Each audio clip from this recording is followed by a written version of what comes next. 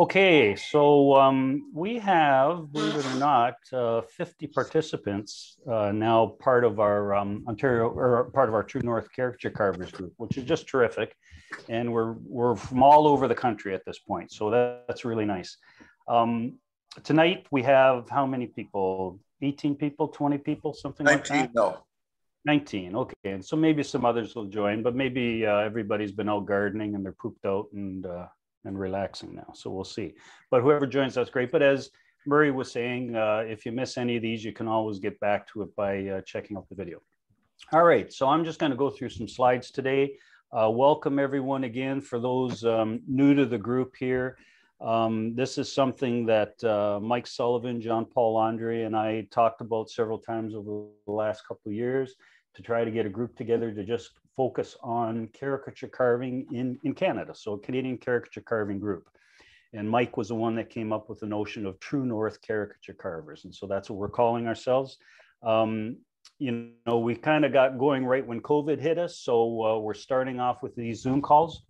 We hope what it gets us to is being able to see each other live at some point across at least Ontario.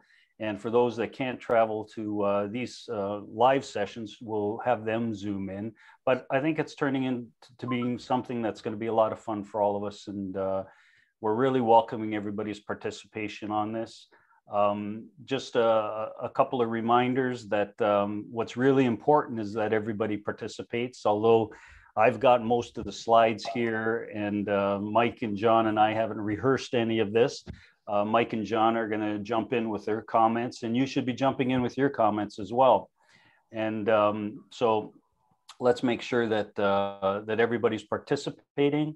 We really want to encourage everybody sharing ideas. We're not all in the same place when it comes to caricature carving. Some of us are just starting out. Others have been at it for decades. So let's respect each other and where we are in that process. And remember that even the simplest questions are really welcome, okay? What we're going to do tonight is we're going to briefly review what we've covered already. So we've talked about things like safety, how to come up with ideas. John led a really good discussion on drawing. Mike led a great discussion on sculpting. I talked a little bit about roughing in your carving. So we're going to spend a minute.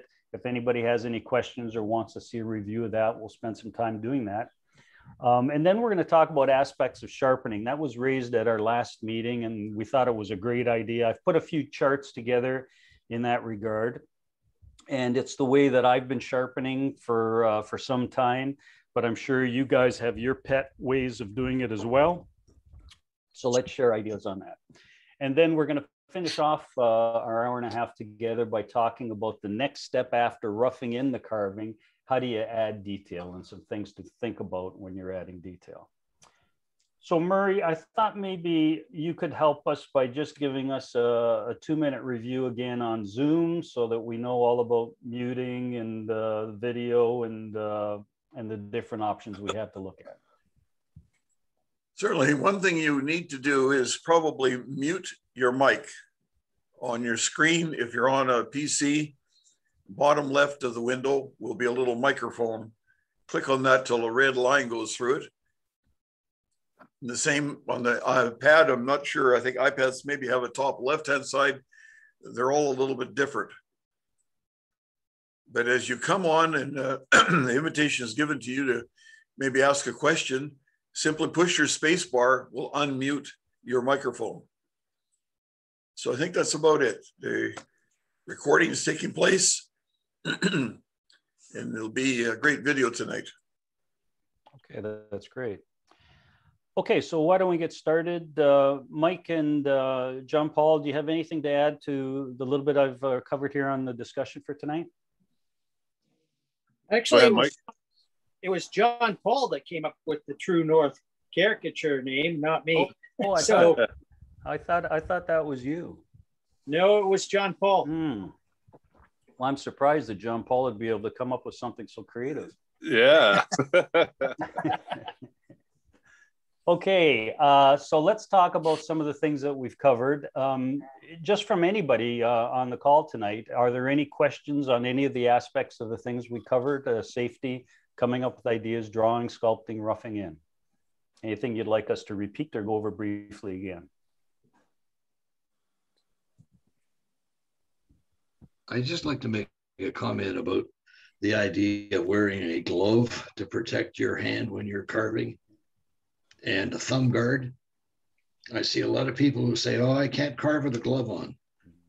They forget that they're not actually carving with the glove on, they're holding the material. Yeah. And I've gone through probably 4 or 5 leather gloves in the past 14 years. Every one of them's cut to rags. But the piece inside that was a liner made of a variety of things like Kevlar isn't cut at all. So if you don't protect that hand, and I could, if you want to do close-ups, I could show you a couple of scars you get from not protecting your hand or hands. Just, I see a lot of beginners who they're not taught to use the glove, primarily because the person doing the instruction doesn't like it. So you wind up with 4 or 5 beginners who don't think that's important until you have to get the Band-Aids out or worse. I have one as well to mention, if I could. Gloves are important. Can everybody hear me okay? Yep. Great. Another thing that I think is important is something to cover your leg or your, some kind of an apron to cover your lower extremities. A lot of people carve on their leg and use it as a support. And I've seen some pretty good gouges, even from accomplished people, put knives through their leg. Mm-hmm. Leather seems to work well. And I thought that must be something that people should consider as well. Mm-hmm. That's it. Very good.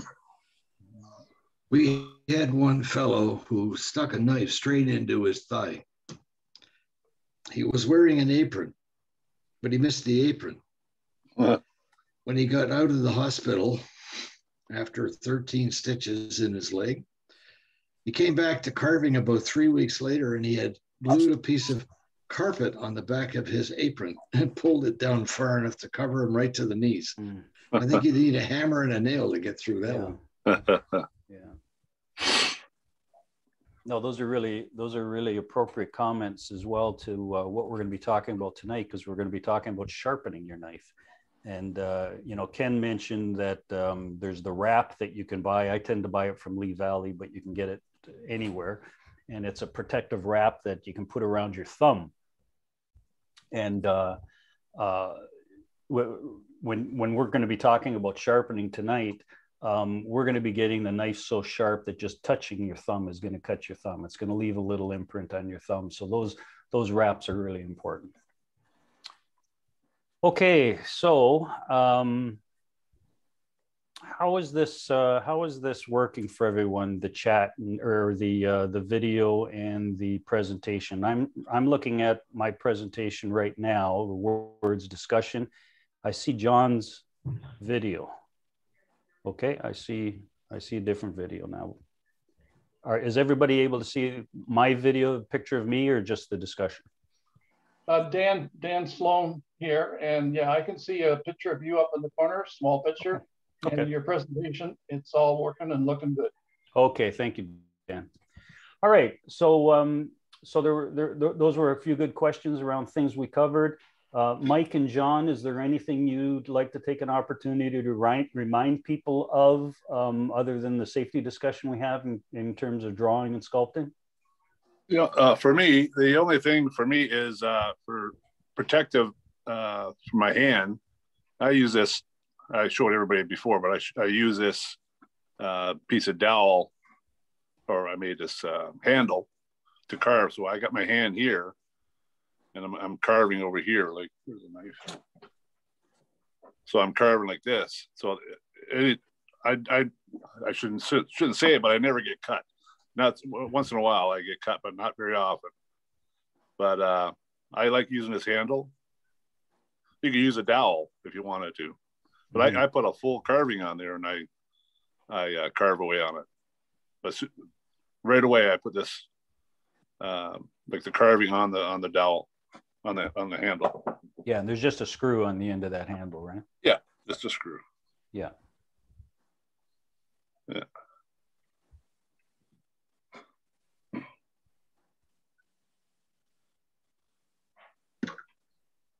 I personally don't like using a glove. I've never used a glove. I tried it different times over the years. And then when Murray gave the challenge of a 4-inch carving, I thought I better wear a glove. So I started wearing a glove, and Mark suggested that green tape for the thumb. So I have that on the go all the time, and I'm getting used to using a glove. But I find when I grab a pencil to make a mark on the carving that I'm doing, I tend not to put my glove and my thumb guard back on. And everything is lucky so far, but the smaller the carving, the more care you have to take. Yeah.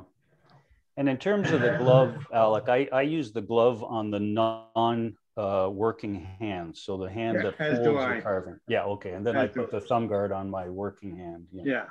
Yeah. Well, I guess it's something you have to get used to over time. I've been doing it a long time, so I wouldn't feel right not having it right now. Yeah. Yeah. It's hard to handle the pencil to get exactly what you want with that on. If you don't feel it, you can't. Yeah. It's just not there. Yeah. But I used to carve. My carvings were generally like 10 to 12 inches. Now they're like 6 to 8, and then 4 to 6. So I am getting smaller carvings now, and it's a faster carve for one, but it's harder to put the detail in. So I appreciate the safety. I appreciate what you guys are passing on as information, and I have gone to a more safer workplace, I guess. Yeah, that's good. That's really good. Yeah. Okay, well, why don't we move to the next topic then, and that's sharpening. And so I put a few slides together, and again, this isn't supposed to be a soliloquy, so if you have some comments, please jump in, okay? So from a sharpening standpoint, I mentioned to you guys before that I've been carving since I was a boy, and this was the knife I used as a boy. And you can see it's pretty beaten up. It's very thin, as you can see, because I spent as much time sharpening it as I did carving with it. And at that time, my dad would have had a sharpening stone called a carborundum stone. You might have one in your shop, very popular in the 60s and 70s. And he would have taught me how to sharpen that knife with a little bit of oil, a little bit of household oil on the stone, and then kind of rotating that knife in circles until I got a half decent edge on it. And that's kind of what I knew about sharpening at the time. And I did a lot of my carvings in the 60s and 70s with this kind of a knife and knives like it. Now this one looks a little bit more beaten up for age, but basically that was it. And you can look at it on your screen, and you can see the scores even on the top of the shank, where I would have, as a kid, sharpened it a little bit higher than the edge. But that's what I would have done. That's how I would have done it. Now, what does a carving look like with a blade that you sharpened like that? And think of those carborundum stones, or those handheld stones that you might have in your workshop or even your kitchen at one time. What would that look like?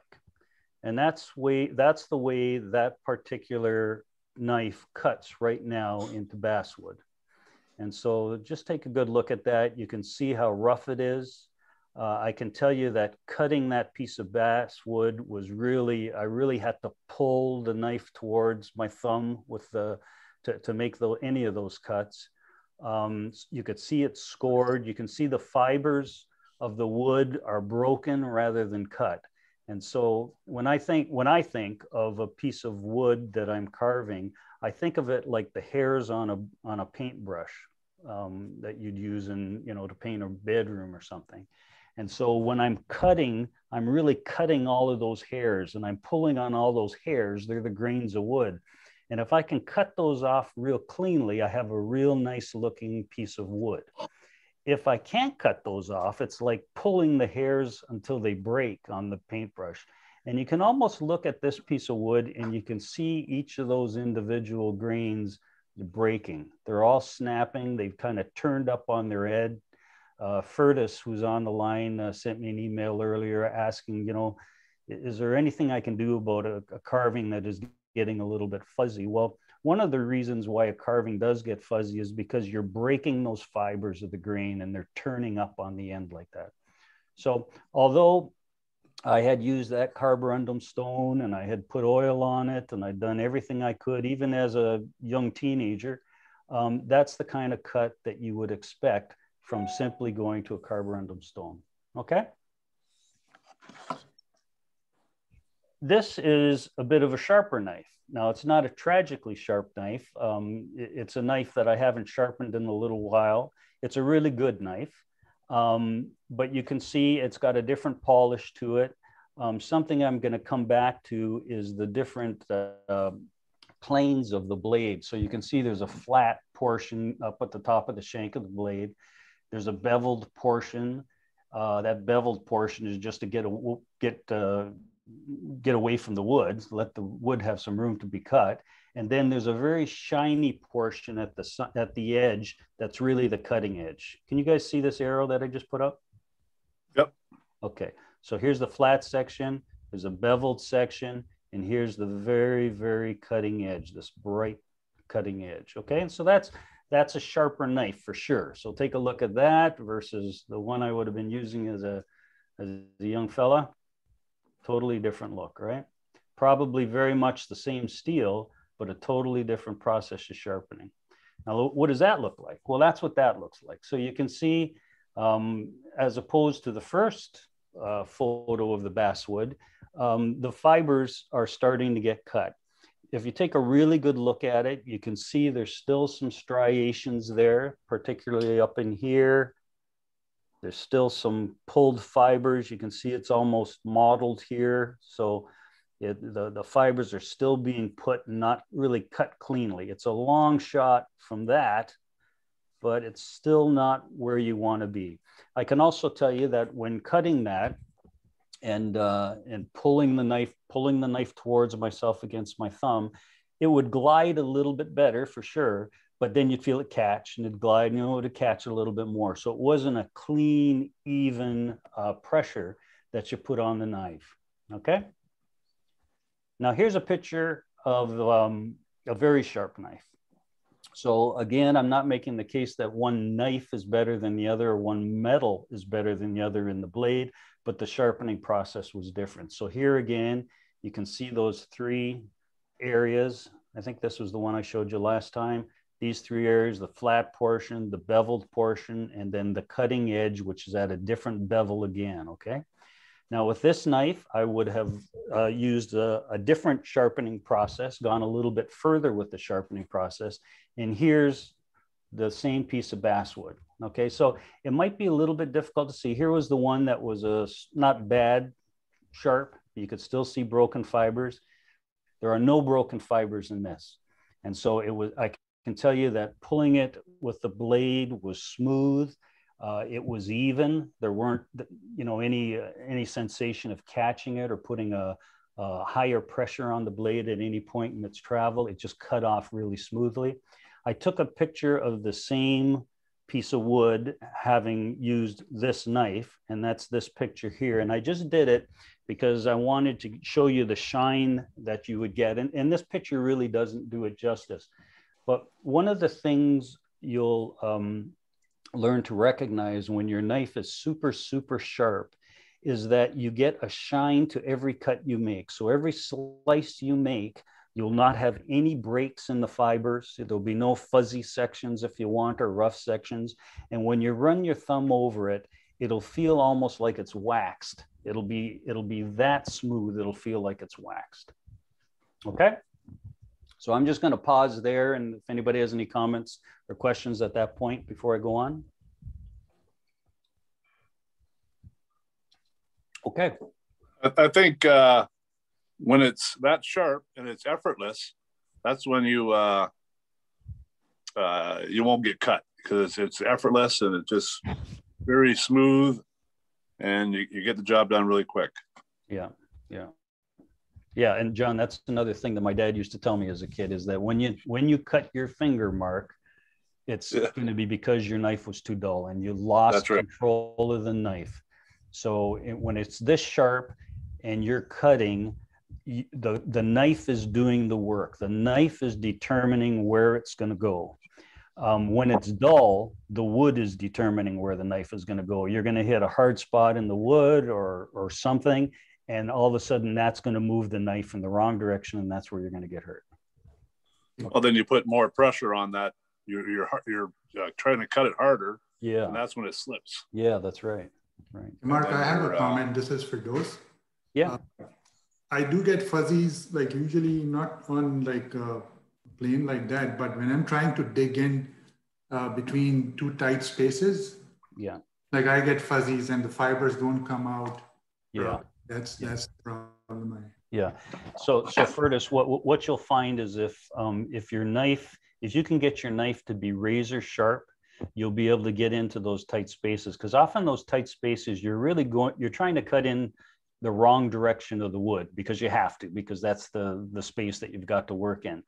You know, ideally, you know, if the grain is like this, I can't see my picture, but if you can see my hand, if the grain is in this direction and you're cutting with your knife like this, that's the prime way to cut through the wood, because it's just like those filaments on a paintbrush. You're pulling each individual hair and cutting them off individually. You'll get a nice crisp line. If you're cutting this way, it's going to fray, right?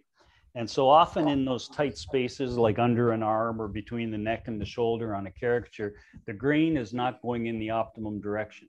And so the only way to deal with that is to have an ultra sharp knife. You're going in the wrong direction of the grain. And so you need a really sharp knife so that you're not crushing each one of those fibers of wood. Okay. Okay.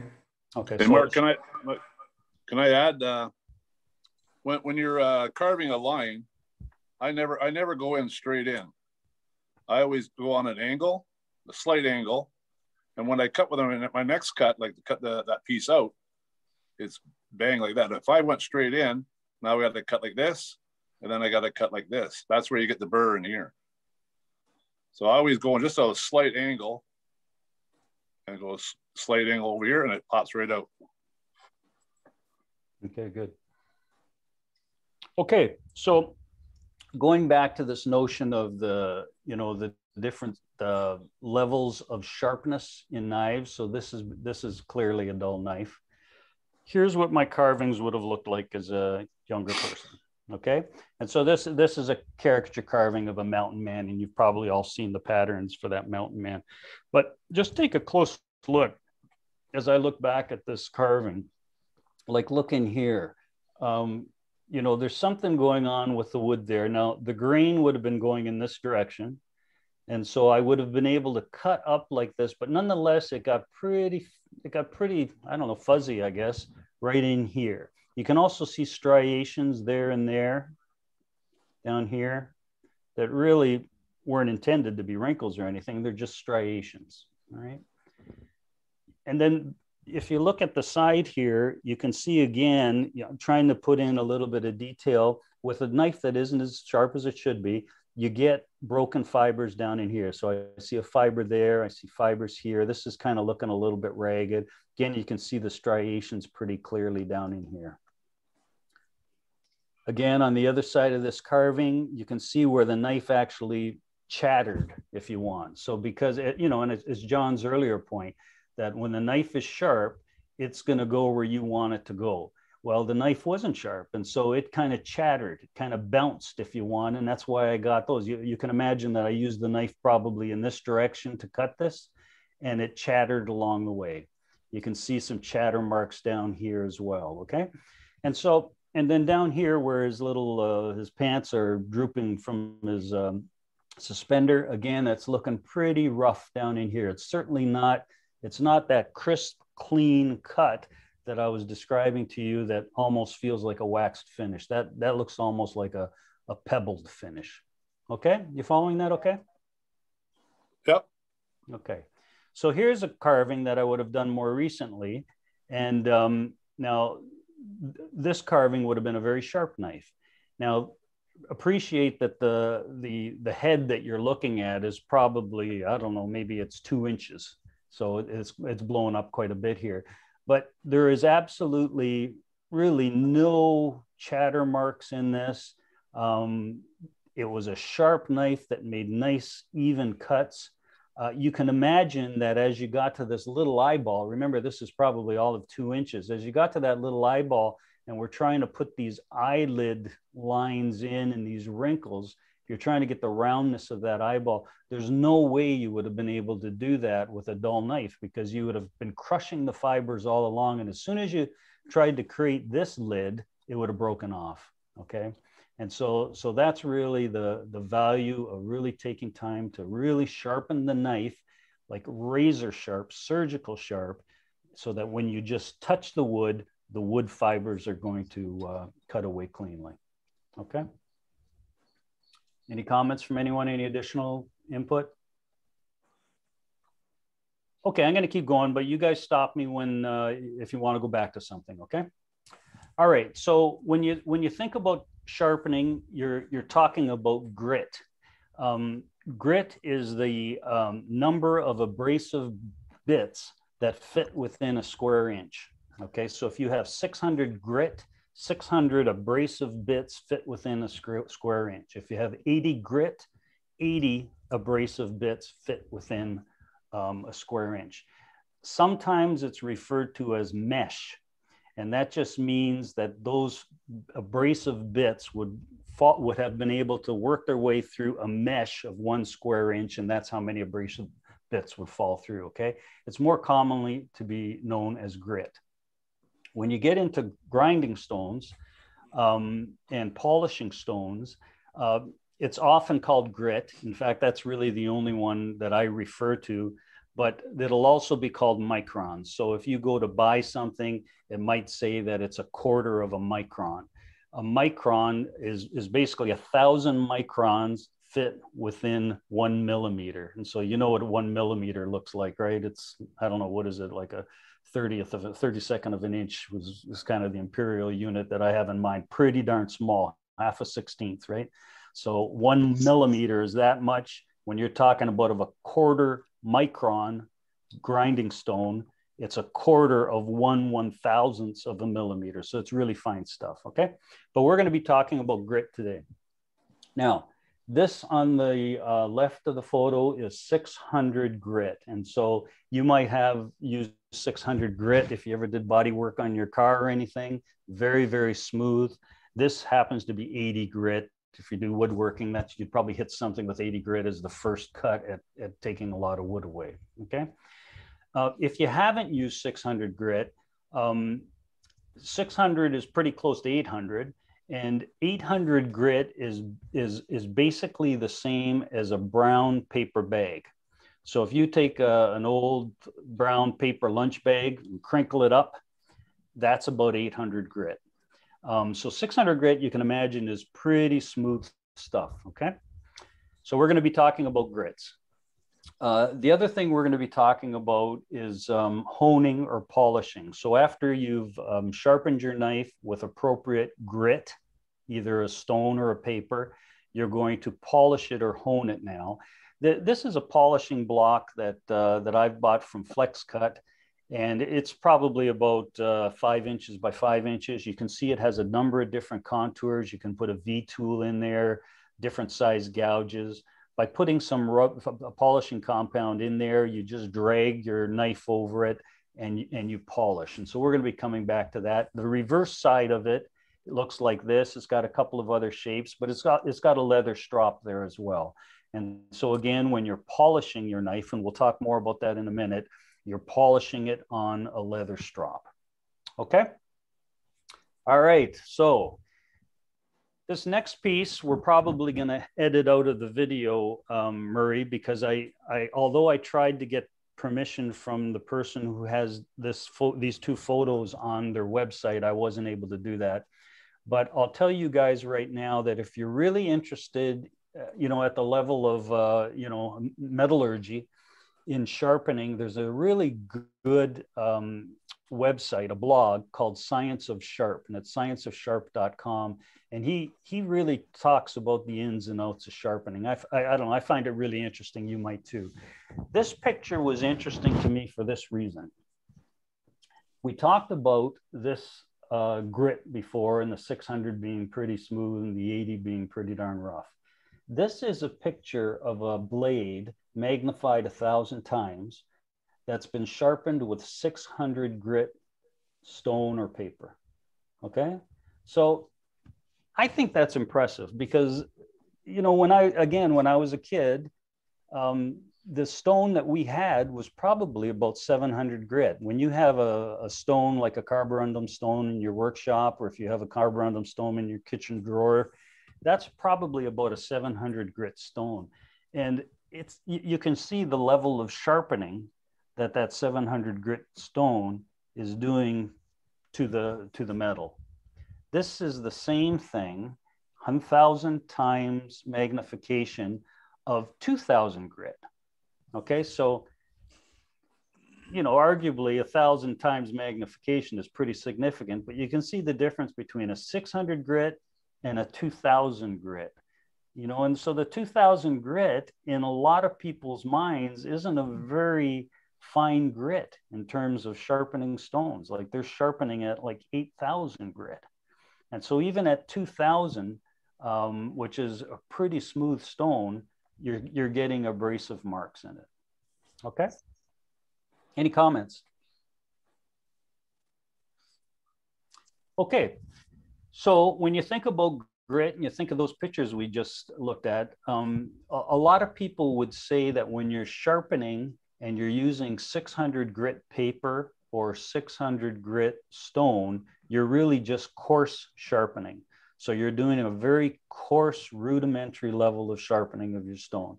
And again, that's what I would have carved with for many years. And maybe that's what some of the people on our, you know, the 50 people that are involved with these conversations are carving with right now. 600 grit is viewed as a coarse sharpening. A medium sharpening is about 1,200 grit. Now, if any of you have those carborundum stones, you know, from the 60s and 70s, some of them are actually split, and you can see that one side has one color. Turn it over and you can see a line down it. It has a different color. Those are typically 700 on one side and 1,200 on the other. Okay, so, you know, if you're starting at the 600 and you're sharpening your blade and you're turning it over to your 1,200 and sharpening the blade, you're doing the right thing, but you're probably only at what most people would refer to as a medium sharpening level. You'll have a sharp blade, but it really won't be sharp enough to do what we're talking about in terms of, you know, just touching the wood and being able to cut those fibers, right? Typically, people talk about fine sharpening when you get around 4,500 grit. You know those really nice units. I think they're called Tormek unit. They have a large stone on it. It's probably, it looks to me like about 1.5 inches stone, rotates fairly slowly. They have a leather strop on the other side. It looks like a grinder, but it's very slow. That very fine sharpening grinder or disc or stone is about 4,500 grit. So that'll take you to, you know, that 4,500 level if you had something like that. I'll show you a picture of a stone that I use. I think it's probably 4,500 to 6,000. Okay. Beyond that, you know, some people will say that you really should go well beyond the 4,500 grit, and they're sharpening at 8,000 grit. And 8,000 grit is like a plate of glass. I mean, it is that smooth, but they're doing their final sharpening at 8,000 grit. And then finally, honing. Many of us have a leather strop, or maybe we'll have a mechanical leather strop that rotates for us. And we put a honing compound on that. And you can get honing compound at a variety of different places. But that tends to be like 40, 50, 60,000 grit. And so that is really polishing now. So when you look at fine sharpening at 4,500 grit, and then taking a magnitude of 10 leap to 50,000 honing. I can understand why some people would rather take the next step and go to 8,000 grit after 4,500.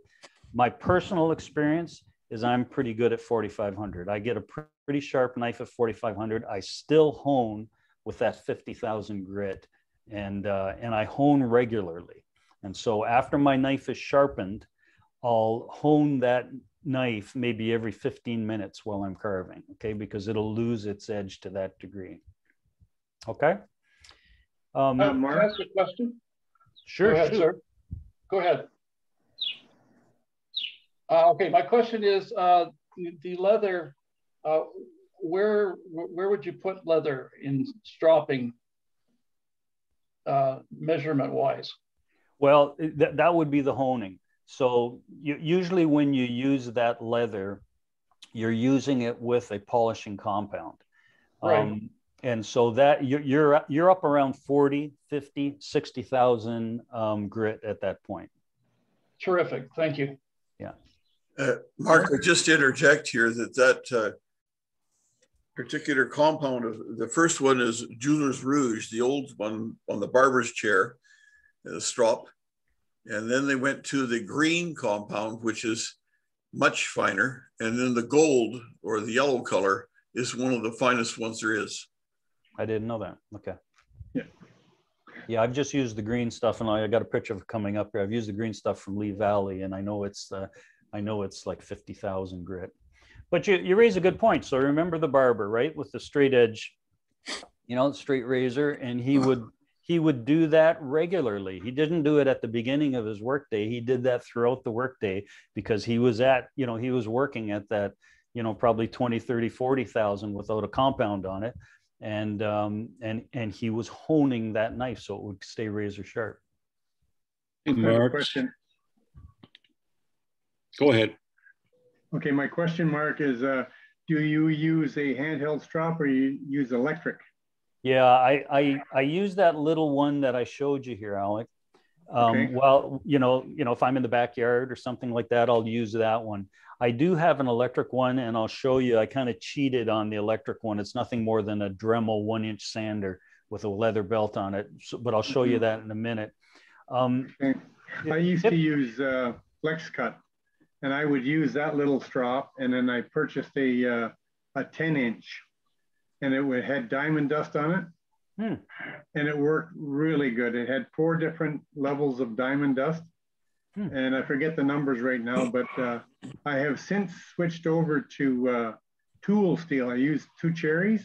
I have gouges and V-tools. I was bruising my V-tools in Flex Cut that bad that they would curl because I'm pushing too hard. That's my fault. All right. Wow. Yeah. And anyways, when I switched to 2 cherries, I found that this hand strop took too long because it's tool steel. So I bought the one from Chipping Away. It's interchangeable leather. It's got different sanding grits. I just use the leather, and I use that with the green compound. Yeah, that's really good. Yeah. So let me show you.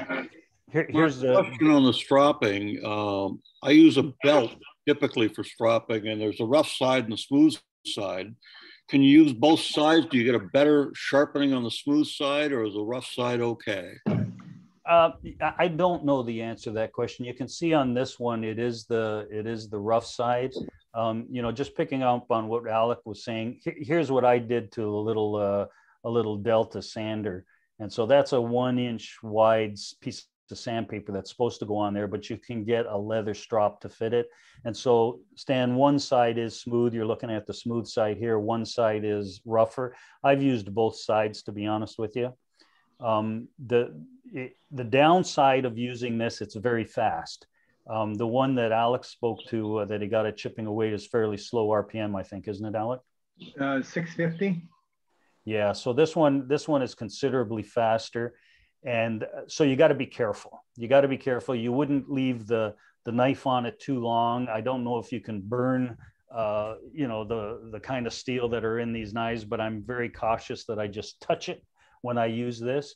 But on most days when I'm just carving and I have something at my table here, I just use that, and I just polish it up with that. Thank you. Okay. So let's you know, come back to any of this at any point of this discussion. I really appreciate your participation, but let's come back and talk a little bit more about sharpening. So I mentioned to you that here's an example of a knife that has a flat edge here. Then it bevels here. And then there's a third bevel here, and that's the really bright piece you see. So that whole thing is beveled just so that the chips can be removed from the wood, right? This here is really the cutting section. So when you're sharpening, you're not talking about sharpening from this to this. You're talking about sharpening this little bright area, okay? And you see the same thing, like here's a very old skew chisel that I still occasionally carve with. My dad bought me this, I think, when I was 15, these tools. And it's probably not the greatest steel, but again, you see the same thing, is that the bevel starts back here, but the real piece of business is this bright part, and that's the part that you're grinding and that you're honing. Okay. All right. So let's take a look at that. So this picture I just made to just demonstrate that, you can see the different edges. Okay. So if this is a cross section of your knife, you have a bevel that would come right down to here, but it's this section that is at a different angle that is really what you're sharpening. Okay. Makes sense to everybody? If this here colored piece at the bottom is your the whatever grinding stone you're using, or you know, like that carborundum that I mentioned, you're basically dragging that little tip at the end of the bevel lightly across that stone. Now, what angle should that be? I've heard people talk about, you know, if you can fit a quarter underneath, a flat quarter underneath the edge of your knife here, you got about the right angle. Okay. But you have to determine that yourself, because that depends on the length of this shank too, right? But if you could fit a quarter back in here, you probably have about the right angle. All right. Now I showed the arrow going in this direction. I'm not sure why I do this, but I always draw the knife when I'm sharpening towards me. I never push the knife into the grinding stone. My dad probably showed me how, you know, to do it, was kind of like rotating it on the oil base. I pull it towards me, and I've been reading that people who really, you know, get granular, if you want, about sharpening, there's a camp of people that would say, always pull the knife, because the metal that you're leaving behind is being washed away by the oil or the water on the stone, and you're not pushing into that and damaging the metal. I don't know if that's valid or not. You know, that's something you can play with yourselves, but I will tell you, I always draw the knife toward me. And I always put water on the stone. There was a time where I would put oil on the stone.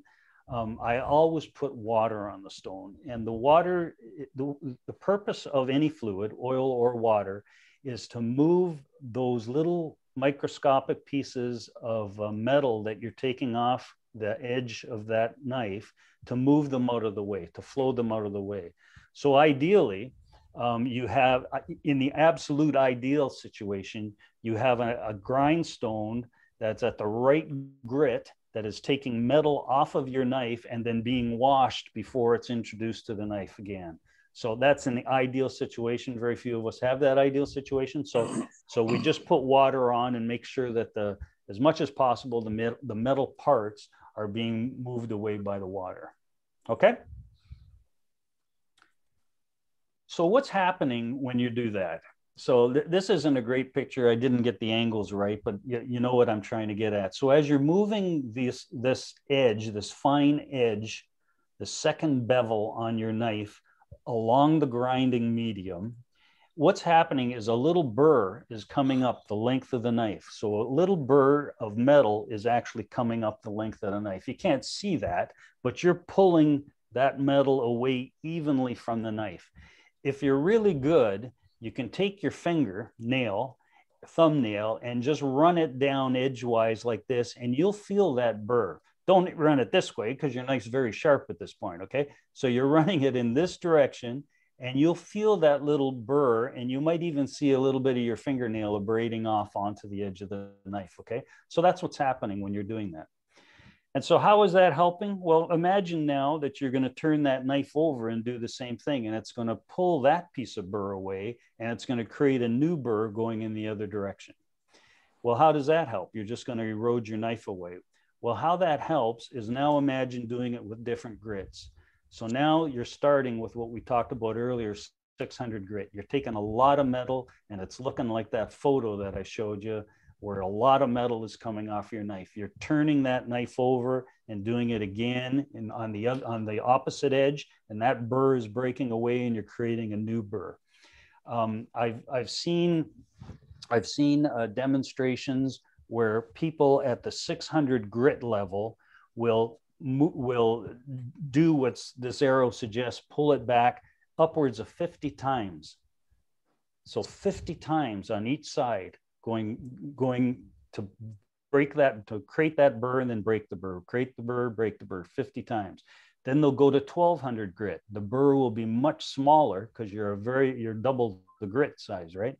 And they do 50 times there. Then they go to 4500 grit and they do it 50 times there. Then they go to, some people go to 8000 grit and they do the same thing. And each time that burr is getting tinier and tinier and tinier until you have a real sharp edge. Okay? So here's how I do it. So this is a very old piece of equipment that was given to me some time ago by a friend. And it's not a spectacular piece of equipment. It's actually Chinese writing on it. So it came from China probably 40 years ago. But I believe that this, because it's almost glass-like, I believe this stone is probably 4,500 to 6,000 grit. And it rotates probably like an old 45 record on a phonograph. So it's probably about 45, 50 RPMs, which is pretty slow. And so and here you don't see it because I've taken it off, but there's a vat that sits above it that just has a little spigot on the bottom that drips water onto it. And then the water flows into the side and out a little conduit on the other side. And so that thing's rotating around pretty slowly at about 45 RPM. I can put a knife on that and essentially mimic this dragging by just holding the knife still. And I'll just hold it there for, a few seconds, really, maybe 20 seconds, and then I'll turn the knife over and I'll do 20 seconds there. And then I know I've got something that's, at this level that I'm interested in, maybe 4,500 to 600 grit. That's about as close a sharpening as that I find that I've needed at that point. I'd only go back to 600 grit and 1200 grit if I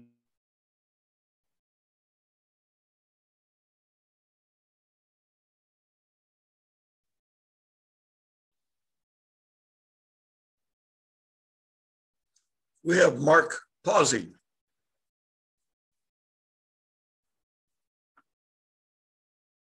Everyone else hear me? to keep away from putting that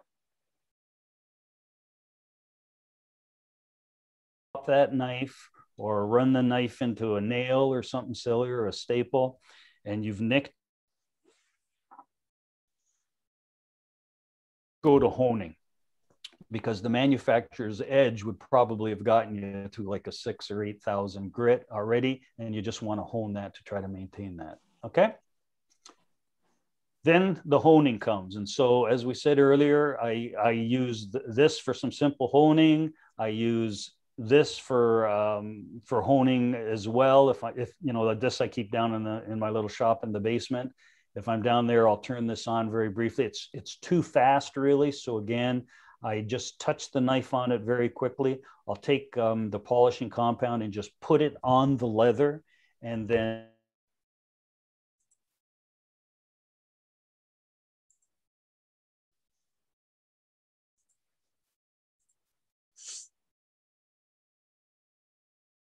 down.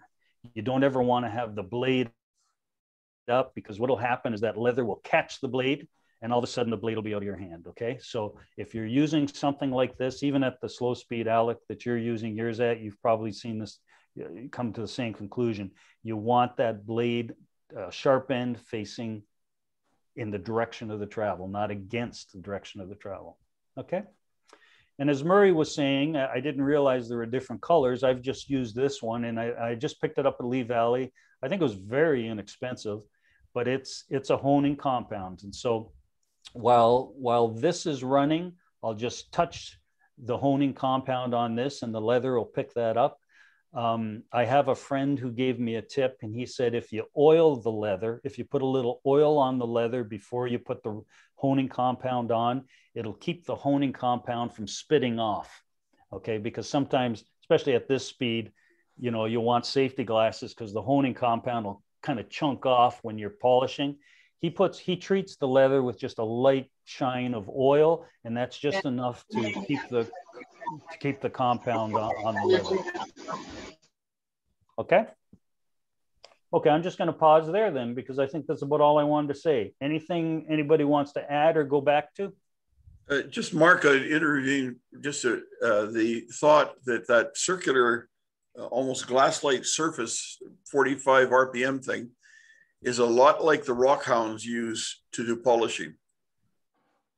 And so it may well be something connected to that. But also going back to a comment that you made about some fellows doing the circular action. And that comes, I think, from us older guys that actually had shop classes. And an old geezer that only did it one way. And when one of the things we were taught to do is you had to sharpen your plane bit or your blade, you know, in the plane.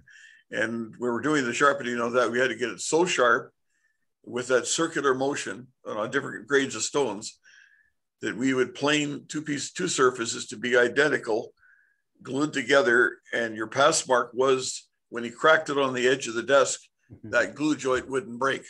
That was because it was sharp. Yeah. But I think that you see the other reason that he told us that when we did that circular thing is that you always kept your stone flat. If you go on just one area of the stone, you'll get a groove in it. And so it's just that varying the surface area that you're cutting on the stone itself and keeping it even. That's old time stuff. Yeah, well, that's a good point, especially if you were sharpening a gouge. I could see how you could end up with a valley in the stone if you're always going to the same spot. Yeah. Any other comments? Mark, I have a question. This is for those. Do you have any recommendation how to clean your strop once you apply the compound too many times? Usually it clogs up the strop, like it loads up the strop quite a bit. Like I've seen videos where people use alcohol, rubbing alcohol to clean the leather strop, or sometimes they use an eraser and they just rub on the strop and try and remove the compound from it. I've tried the eraser part, it works okay. Yeah. I've never run into that problem, Furtis, where the strop gets loaded up. Maybe somebody else has and can chime in. I was taught that's what you want.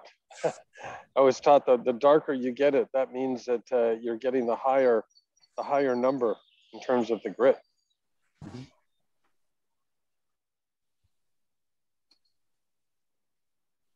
Any other comments?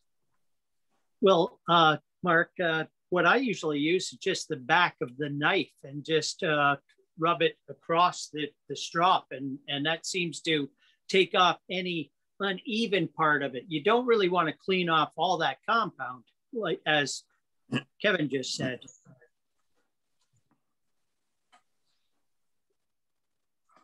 Another comment came to me by way of an older fellow that when you start to think that you're maybe needing some honing, your knife's not working well. One of the things he did was he showed me that you turn a bright light on, or even just the sunlight outside if you're outside, and turn the blade over so you're looking at the sharp edge. if there's a nick on there at all, that nick will show up and shine. You'll see that you're in need of some honing, or perhaps you've done something, dropped the knife or whatever, and you'll end up with some nicks in that part. So as you turn it to this bright light, you should see nothing. Mm-hmm. Okay. That's a good thought. Okay, so I hope that's helpful. You guys have heard me mention Lynn Dowdy's name several times. He's just a tremendous carver down in the States, caricature carver down in the States. And I think we mentioned on an earlier session that we had that he actually uses a Stanley knife to do his carving. And so he'll, you know, when his knife gets dull beyond what you could polish or hone, he'll just replace the knife blade.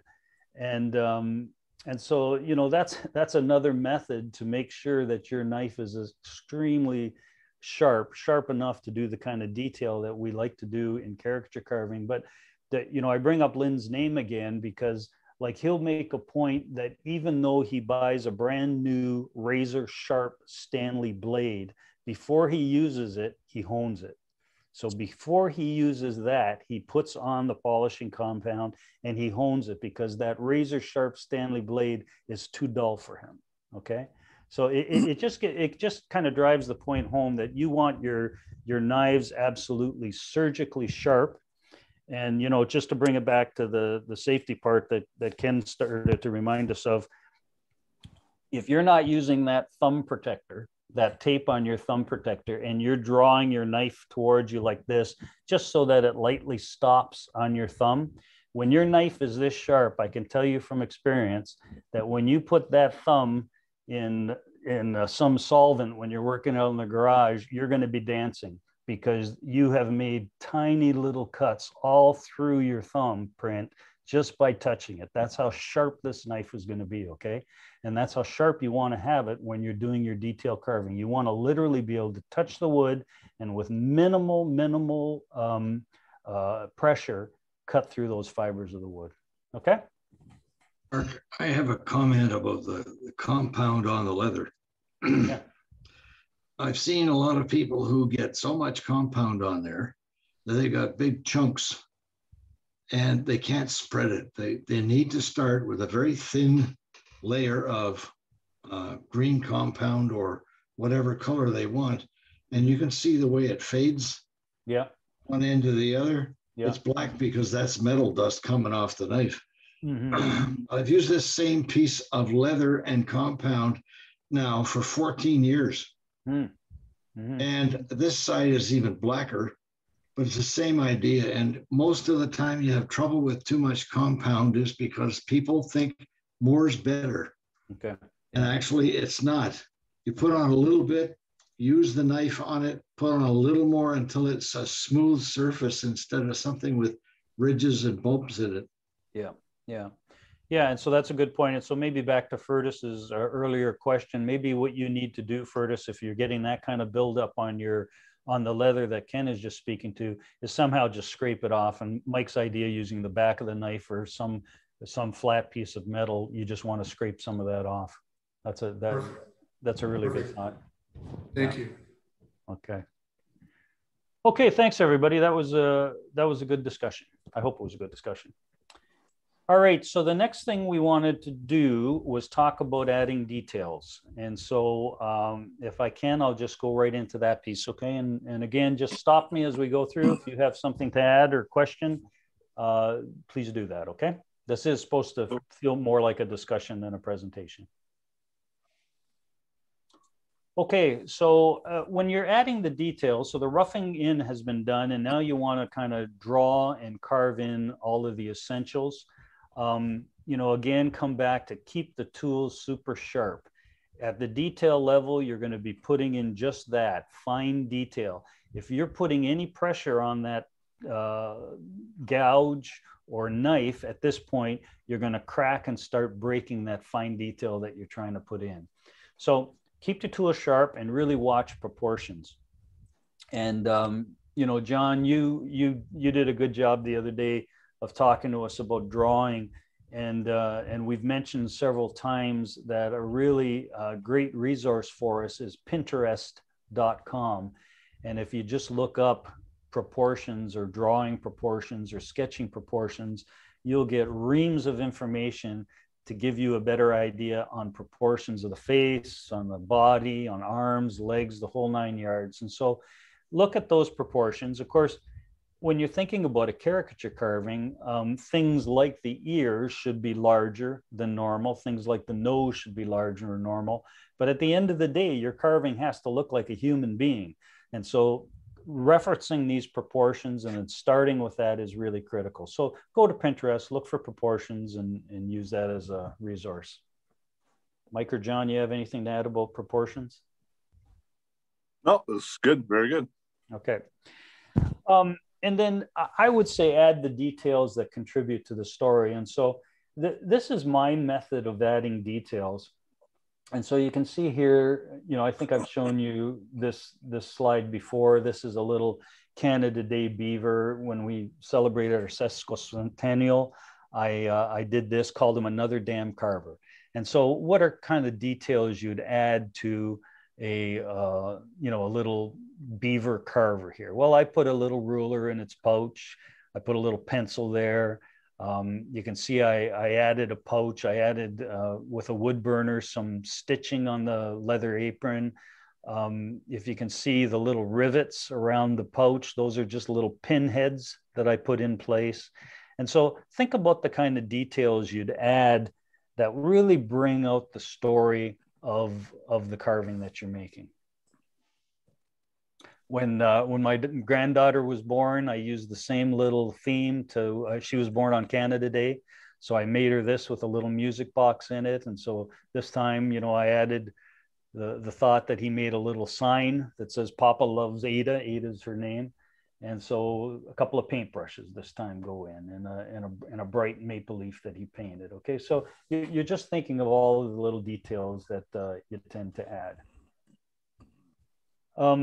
I'd also say experiment with materials. You know, a lot of people think that when we go to a show or a competition that the judges are going to be all over us if everything isn't out of wood. Well, that's not the case. If you have a little bit of material other than wood in your carving, that's acceptable. If it's a third, 30% of your carving, that's obviously not acceptable. It is a carving show and a carving competition. But adding extra materials, I find it's fun. I find I really enjoy the carving more if I can add some other materials to it, and it's certainly not frowned upon. So here, this is part of a larger carving that I did where I wanted to add a toaster. And so I carved this out of a piece of wood, and with a wood burner, I dimpled the toast to make it look like toast. But the metal portion of this toaster is just that. It's metal tape. And so you guys have seen the HVAC tape that you might use on a furnace or something. It's an aluminum tape. It's sticky on one side. So after I carved this thing out of wood, I put that aluminum tape, instead of painting it, I put that aluminum tape over the carving. And then with just the back of a spoon or something, I burnished it down so it really stuck well. And it looks like a metal toaster now. Okay, so don't be afraid of using little pieces of material other than wood to enhance your carving. Another carving I did, the carving had actually a dog playing a banjo. And so I made this banjo, and it's all carved out of wood. But again, that shiny part is that metal tape again. And so that aluminum tape you can put down, burnish in place, adhesive back, it stays there forever.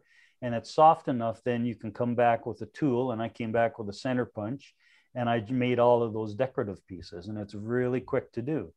The strings are just some very fine optical wire that was stranded together, and I unraveled it and I glued all of that in place. So, you know, again, don't be afraid to use different materials. It'll only enhance your carving. I did a window washer. And so I wanted the window washer on a little swing there, you know, high in the air, washing windows. Well, that rope is wire. And so it's just, household copper wire, took the insulation off of it. I sanded it lightly so that paint would adhere to it. I took 2 strands. I nailed one end to the end of my workbench and put the other end of the 2 strands in my my battery operated drill, and I slowly wound it. And so that's what it ended up looking like. So here were the pieces. And so the first piece was that strand after I sanded it, crimped the end. You can't make a knot in it. So I made the knot like this. And then I slipped that knot through here. And then I soldered that. And now I have a piece of rope that in fact looks like a piece of rope. So again, don't be afraid of adding, like if you're just talking about the carving being 1 and 2% out of metal, go ahead and do that. It'll make your carving look a lot nicer, and it's enjoyable. This is a carving a person asked me to do of their basset hound reading a paper at the beach. And so that paper is shim stock. And so it's brass sheet. And if you've ever been around maintenance people that were leveling a pump, the footings on a pump or a motor, this is the shim that goes underneath it. And so I just, again, abraded that shim stock so it would take paint. I crumpled it up to make it look like a newspaper. I painted it with a matte acrylic, and then with just a very soft lead pencil, I put in all of those little things like, all treats 25% off. Of course, the writing are just dots and dashes, but it looks like writing, right? So again, it's not wood, but fun to do, easy to do, and it just makes your carving more interesting. Okay, any comments so far? Well, it's great. Mark, just going back to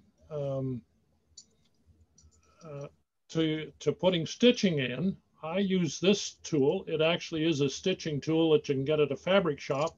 It's got a little spiked wheel on it, and you just roll it along the carving, and very easy to put stitching on a carving. Very good. Very good. It's pretty fine. Is it pretty fine, like the little teeth on it?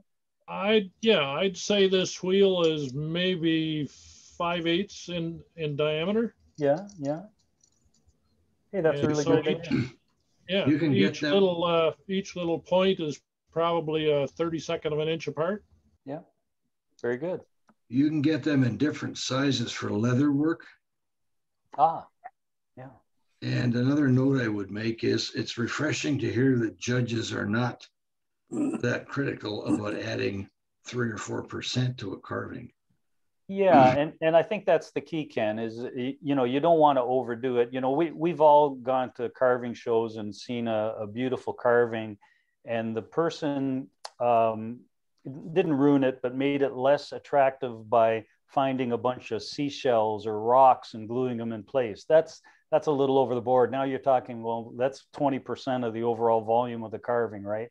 But if it's insignificant little things and it adds to the carving, then for the kind of shows that we tend to go to, there's not going to be an issue. If there's an international show somewhere in Amsterdam and they say it has to be all wood, well, they're serious about it there. But the kind of shows we go to, that's not an issue. If I could step in here just for a minute, Mark, it basically depends on what each individual club's rules are, according to their judging of their shows. A lot of the shows in the United States, you can get away with added things up until the open and advanced class. Then it has to be 100% wood. But in the intermediate and the beginners, they don't frown on that. It's just on the open class. It's a lot of them stick to that rule. Yeah, it probably really depends on the location.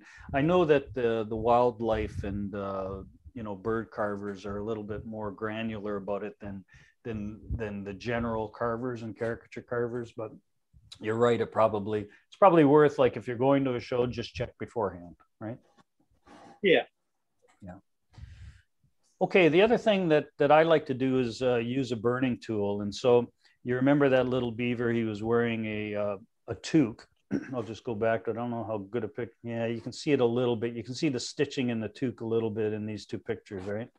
So that wasn't done with a knife at all. That was done with a burning tool. And so this is a razor tip burning tool. There are a number of really good burning tools that you can get, but the tip is literally like a razor. So you can burn all of those cross-hatched pieces in and make it look like a knitted hat. I've done the same thing. I've done a couple of carvings with a rug, and in this case, excuse me, the rug is rolled up. But again, I just make a herringbone design after I've carved the rows. I make a herringbone design, and use it by using the burning tool. The really nice thing about this is that when you go to paint this, because a rug like this has alternating colors, you'll find that now that you've made the little valley with the wood burning tool, that you just need to dab the acrylic watery paint in one of those little rectangles, and it won't go any farther than that valley. And so it's not like, you know, you're painstakingly painting every rectangle. You just dab, dab, dab, dab. It flows as far as that valley and no further. So think about that when you're putting in detail. You can use the same principle for, you know, if you're painting, if I was painting somebody that had a shirt on, but also had a vest. Well, if I took that wood burning tool and made a little valley between the vest and the shirt, it again makes a little valley or dam for the paint. So, you know, despite the fact that my hand tends to shake when I paint, I can just dab it close to there. It flows as far as that valley and no further, and I can separate those two colors a little more easily.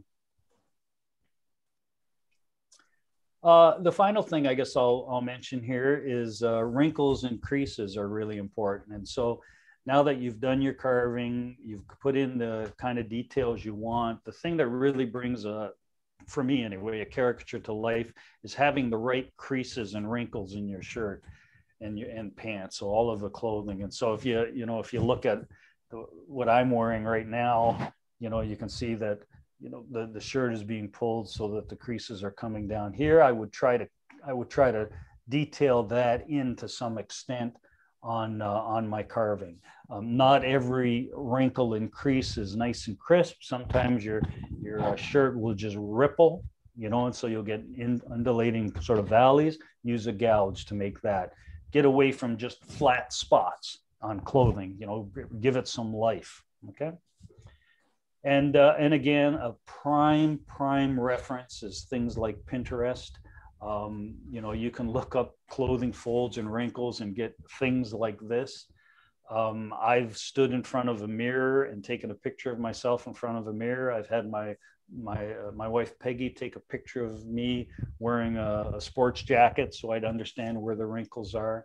So really think about that. Get the wrinkles right. Like, you know, that's a real key part, is getting the wrinkles right. Sometimes you see somebody trying to put wrinkles in and they've gone in the wrong direction. You want to make sure you get them in the right order. So here's an example of that hockey player that I did some time ago. This is you know, a very blockish, you know, almost simple in terms of its posture. But it was really difficult for me to understand what the wrinkles would look like. So I had to really, you know, get a lot of pictures of hockey players hanging over the boards. I eventually did this in clay so that I would be able to test to make sure the wrinkles were going in the right direction, and that the shoulder pads, it made the shoulder pads look like they were standing out. So doing the clay figure to putting every detail of the wrinkle in really helped me, okay? And similarly with this guy here. So this is the little hobo that's on the pump rail car. And so again, it was important for me to get the wrinkles right. And so I kind of researched it a little bit and said, okay, where do the wrinkles have to go? What are the right directions? I wanted the tail of his jacket to look like it was blowing in the wind. So it had to have that sort of wavy period. I wasn't sure what the wrinkles up around his shoulder blades were going to look like. So that was the situation where I put a sports jacket on and I held my arms up in the air, and Peggy took a picture of me, and I used that as a reference. So I have a question. Yeah, it's Daniel. I was just wondering, when is too much wrinkles. Like, do you know what I mean? Yeah, I think so. Is there a too much? Yeah, I understand what you're saying. You know, you could probably take away from the carving to make it having a look too wrinkles. I would say that in my experience in carvings that I've seen, I would say that they usually fall on too few wrinkles, that everything is sort of the same plane, you know? And so if you know, even if you look at everybody on the call here, you know, John or Dave, you're wearing a blue shirt, I think, right now. And you can really see, you know, how much poorer a carving would look if it was just plain flat chest, flat arms, right? But just having the number of wrinkles that you see in the little valleys there, it really brings the carving out. And the other thing, you know, not to pick on you, David, here, but the other thing that the wrinkles do is when you get to painting, and that's what we're going to talk about next time we're together, it gives you the opportunity to put different colors of the same tone in your carving that brings out the contour and the wrinkles that much better. So you can see, although, you know, Dave's wearing a blue shirt, there's different blues. You know, there's the blue that's on the crest of the wrinkle, and then there's the blue that is much darker in the valley of the wrinkle. And so when we come back and talk about painting, we're going to talk about painting it all in one color of blue, and then coming back with a darker tone and getting in those valleys and wrinkles. And all of a sudden now it brings out the full 3 dimension of the carving, you know. Super. Thank you. Thanks very much. Thanks, Dan. Okay. So listen, we kind of covered everything we wanted. We're going to be rolling to a stop in 5 minutes, but any additional comments or questions for any of us? That'd be great. I would like to say that anybody that carves with a knife, and then if anybody uses sandpaper, if you sand down your carving a little bit and you go back with a knife, your knife's going to get really dull real quick. There's little sandpaper particles on your carving now. So then once you start hitting it with a knife again, your knife's going to get real dull real quick. So if you do any sanding at all, do it at the very end. Yeah. And don't touch your knife again with a knife. I have a drawing question for John. Yep. If I can. Yeah, no problem. Yes, John, you mentioned that you carved the body from a 2x3 block, then you do the head in a 2x2. Yeah. In that 2 inches, are you providing for a hat in that 2 inches, or is that the head width that you're going to use? That's just the head. Like just the head. So you're going to if you're going to put a hat on it, you're going to go for a wider piece. Right.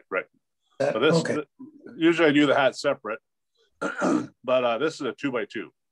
Okay. All right. So the head is really greatly emphasized on that body then. Yeah, exactly. Oversized. Yeah. Like, okay. And what about, is there a, when you're drawing, you know, you've got the width of the head, what about the depth? How deep, is it deeper than the width? It should be a little deeper, shouldn't it? Say it again. From the tip of the nose to the back of the head. Right. How much space would you be using there relative to the width of the head from ear to ear? Yeah, this is 2 inches by 2 inches. Oh. Okay, could you lift it up a bit? Okay, two. Okay. By 2. Okay. This one is 2x2, but like for him, this guy here, I went 2 inches wide. Yep. I think this is because of his nose is so big. This was 2.5. Okay. I added a little more for his nose. All right. It's just a judgment. You got to just figure it out. Like if. Yeah. Yeah. Okay. Is there maybe, fellas, an opportunity to? You're talking about wrinkles and features. Could maybe John? I know we're running out of time tonight, but could you give us an overview of putting some of the features in a face? The intricacies around the eyes and some of the wrinkles, expressions for happy, sad face, whatever, the whole variety. Yeah. Well, let's cover that next time. Well, that's a little more. A little more time for that. Yeah. Okay. But I look forward to that. I hope the others will. Yeah. Right on. Thank you. This is Stan. I wonder if I have asked a question about the wood types. I know that it sounds like most of the caricature carving is done out of basswood and perhaps one or two others, but what are some of the alternative wood types that you're using? Just curious, because I use a lot of hardwoods, and it sounds like you're using more of a softer based wood. Yeah, I generally use basswood, Stan. I find that if I can get a nice piece of basswood that's clear, I just get a lot more enjoyment of using the basswood. If I'm making a carving or a portion of the carving looks like it's going to be under a little bit of stress or it might be a little bit weak, I'll use cherry or maple and add it to the carving. Mm-hmm. Okay. So you add that to the carving. Yeah, I'll add it to, if there's going to be a real delicate piece that I'm making, I won't try to do it out of basswood because I know it'll just snap or break off.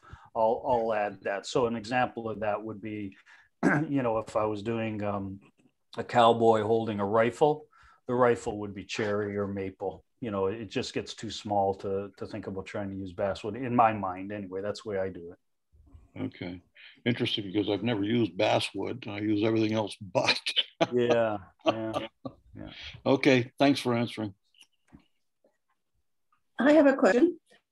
Is it sacrilegious to use a Dremel tool to carve? Yeah. Mike, John, I've got a thought on that, but if you guys want to jump in. Go ahead, Mark. I don't use a Dremel at all. Not too much, anyhow. I don't use any Dremels either, so. Okay, well, I've used Dremel on a caricature carving. When I do a caricature carving and when I look at a caricature carving, I prefer to see the knife marks, all of the nice clean chipped knife marks in it. And so to John's earlier point, very little sanding. If anything gets sanded, it might be the cheeks or something on a caricature carving. But I like to see it nice and crisp. I'll use a Dremel if I'm making something very specific and it's really hard to get at with the knife. The thing that I would say about using a Dremel, understand that when you're using a Dremel with basswood, the basswood is going to fuzz up a little bit. It's going to get a little fuzz on it, okay, because you're abrading it, right? And regardless of how fine a Dremel bit you have, it's going to abrade. And so the way that I've gotten around that is after I've abraded it and it's pulled the fibers up and it's gotten fuzzy, I'll paint that with urethane thinned down by 50% with turpentine or thinner. Okay, so it's very, very thin urethane. And I'll paint that section, let it dry completely. And then I'll come back to it when it's hard and all those little fibers that stood up are hard. I'll cut that down with maybe 600 grit sanding paper. Okay, 600 is very fine, right? And so I'll just cut that down and that'll just take that fuzziness away and it'll still look as smooth as the rest of the carving. Okay. Yes, I have done that, but I've diluted it with water and it seems to work quite well. Oh, you must have used a water-based urethane then, yeah. Yes, I did. Yeah, that'll work great. And it ended up being like glass, but that's what I wanted it to look like. Perfect, yeah. Thank you. I worked with butternut carving with a butternut with a knife, and butternut's really nice to carve with. Hard to find, eh, John? Yeah, it's hard to find now. Yeah. Yeah. But that was, I got a little bit left. Yeah. Send it to Ontario. Yeah. Okay, folks, that's probably our time commitment for tonight. So thanks for joining us. And I think the third week of June is the 17th. So we'll shoot for that. And we want to talk about finishing in terms of painting the caricature carving. And as it was raised just a little bit earlier, we'll talk a little bit about what to think about in terms of carving the face as well. Okay, so we'll be prepared to talk about that. So thanks very much, and back to your gardens. Yes. Thanks. And I got one more thing. Okay. One last comment. Thank you very much. It was my first meeting. I had a really good time and an excellent time. Good. Thanks, Daniel.